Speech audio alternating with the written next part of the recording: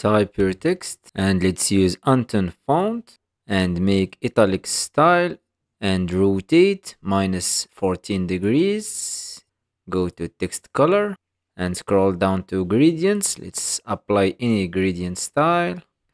Go to elements, shapes, go to basic shapes and choose the circle. Change the color to black, decrease the size and let's place it here. Go to basic shapes again, choose this one and resize it like this.